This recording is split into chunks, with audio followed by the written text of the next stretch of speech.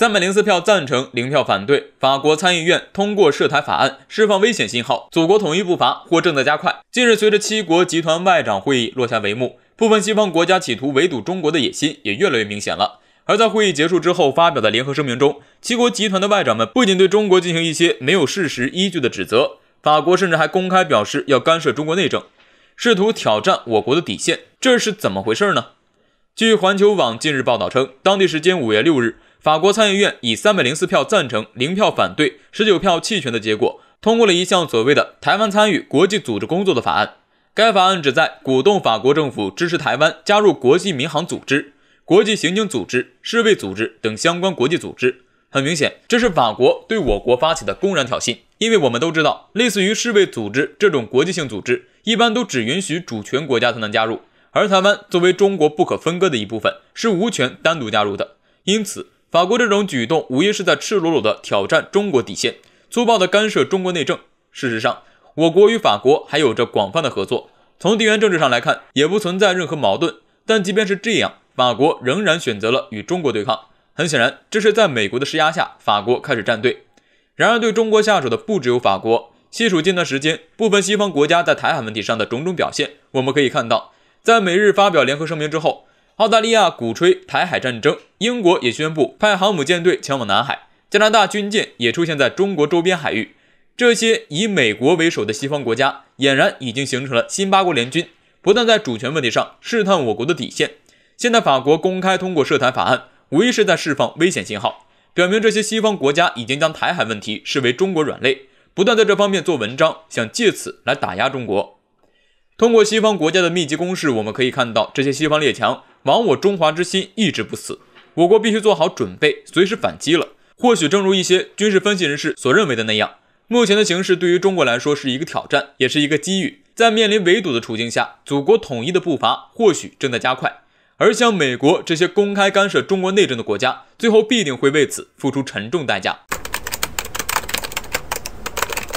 此前，德国宣布派军舰到南海，似乎为了响应美国威慑中国。然而，德国海军计划曙光，使得事情发生反转。究竟发生什么事了？不久前，德国官员表示，在今年8月份的时候，德国海军将会派出巴伐利亚号护卫舰前往亚太地区，对日本、韩国以及澳大利亚进行访问，并且还将途经南海。值得注意的是，这也是自2002年以来，德国首次向南海派出军舰。德国派军舰前往南海的消息传到国内后，引起了很大的争议。因为我们知道，近段时间，美国不断插手中国南海的事务，并且号召各盟友来南海自由航行，因此可以断定，德国派军舰到南海就是响应了美国的号召。在德国宣布派军舰后，外界对德国的批评也不绝于耳，但是情况却突然出现了转机，似乎我们误会了德国人。最近，德国海军出发前往南海的计划出炉，其中重点谈到了中国。首先是巴伐利亚号护卫舰将会回避南海岛礁的12海里水域，这倒没事嘛，因为其他国家的军舰也不敢闯入。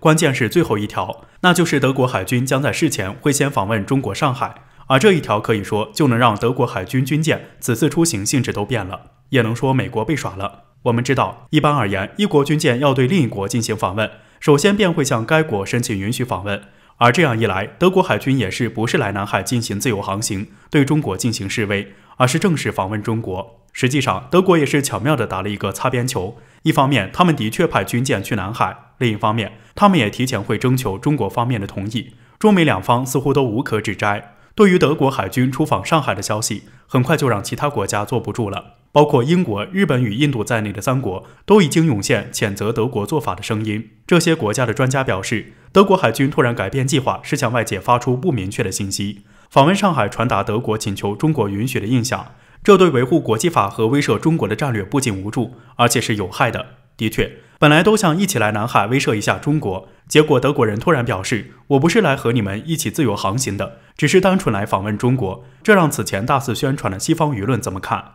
有分析指出，介于德国与中国有着重要的经济合作项目，德国并不想在外交层面上树立与中国对立的形象。而从这件事中，我们也可以看出，西方国家并非铁板一块，美国极力拉拢盟友围堵中国，却忽视这些国家的自身利益，只会让一些国家对美国离心，而这也是我国外交的重要突破口。背叛祖国就要接受审判，中国释放明确信号，美澳为何急忙撇清关系？近段时间，在美国的不断鼓动下，不少国家都涉入台海问题之中。澳大利亚在美日发表联合声明之后，曾扬言要出兵台海，配合美军行动。法国参议院近期也通过了一项所谓的台湾参与国际组织工作法案，赤裸裸地干涉中国内政，甚至还有印度在国内爆发严重疫情的情况下，居然还想着与中国对抗，并在台海问题上指手画脚。对此，我国做出了严正警告。据新华网近日报道称，5月7日，国台办发言人朱凤莲对外界表示，台湾是中国的一部分，这是任何人或任何势力都无法改变的事实。中国有决心也有能力去挫败一切分裂活动，并坚决维护国家主权和领土完整。而那些出卖民族利益、背叛祖国的人，最终都将被历史审判和清算。很显然，这是中国对台当局释放的明确信号，让他们知道，如果一意孤行，最终必将遭到猛烈打击。事实上，全世界人应该都知道，中国在台海问题上是没有撤退可言的。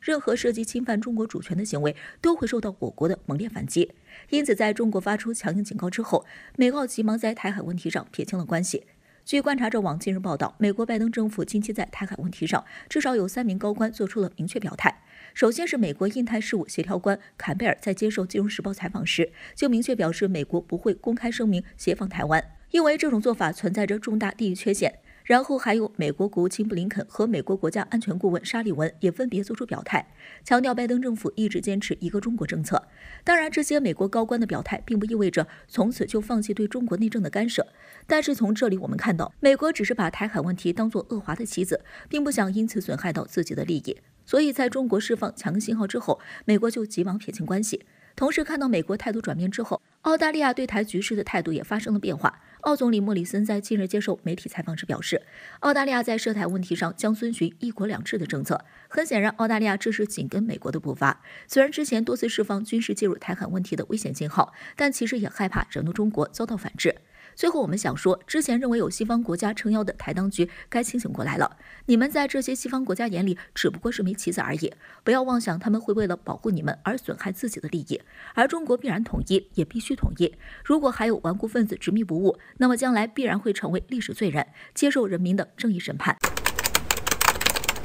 最近国际社会上的出头鸟，澳大利亚是当之无愧。先前澳洲国内高官不断宣讲要和中国开战，还几次要说到用武力插手中国的台海事务，对中方几次警告就是不听。甚至在5号的时候，澳大利亚国防部宣布，当周会有4艘澳大利亚军舰穿越南海，在南海自由航行。随后也就是6号当天，中国国家发改委发布了一条声明，因为澳大利亚某些人的冷战思维，中国决定无限期暂停与澳大利亚的战略经济对话机制下的一切活动。非常简短的就2句话的事儿，不过话越短效用越大，所以澳大利亚挨了这一记重拳以后，澳大利亚内部分裂就更为严重了。先是澳大利亚贸易部长在还没到24小时就回应中方，希望双方能够恢复经济贸易，姿态十分可笑，早知如此何必当初。随后又是美国记者专门撰文，澳洲的官员们赶紧闭嘴吧，澳大利亚已经为其好战的姿态付出了高昂的代价，又非要摆出一副受到委屈又不甘心的姿态，真的是丑陋极了。之后，澳大利亚前总理陆克文公开发声，莫里森愚蠢还幼稚，网易中国内政更是可耻，在中国内政问题上夸夸其谈，让美国笑话，让中国愤怒，其他地区的国家和人民不理解，永远只顾及自己看到的利益，而不顾澳洲国内实际情况。那一团糟的新冠疫苗和检疫程序，债台高筑、赤字经济、国内歧视等众多问题，一条道走到黑，完全不是一个英明的领导者。说实话，在澳大利亚已经挨了中国的收拾，又遭美国嫌弃以后，依然派出军舰去南海，一条道走到黑的坚毅着实令人佩服。难道莫里森真想让澳大利亚灭国？或者说莫里森是哪个国家的卧底？不怪乎美国人感慨，这还不是澳大利亚的灾难。当然卧底是笑谈，但是灭国却不一定。目前美国正在尝试使用各种方式拉拢盟友，继其王毅外长最近主持召开的安理会高层会议，都成了美国拉拢盟友的好去处。最近还打算重回巴黎协议，所以从美国种种动作来看，烂泥扶不上墙的土澳很可能会被美国放在炮灰的位置上，在出现不可预估情况的时候用来堵中国的枪眼。当然或许日本也能算上一个，毕竟说实话，中国和澳大利亚根本就不在一个地位上。目前中国针对澳大利亚才仅仅出了几次手，就让澳大利亚元气大伤，如今暂停经济合作以后，更是让澳元兑换成美元汇率最低变成了1:0.7701。所以之后澳大利亚如果继续针对中国，那么中国即便不真的让土澳灭国，也得剁了他一只爪子。就目前的形势来看，土澳的4艘军舰在穿越南海的时候，有任何异常举动，都将可能面临中方的严厉打击。毕竟俗话说得好，再一再二不可再三。澳大利亚挑衅了中国多少次了？如果依然不长记性，那么中国有必要帮一下忙。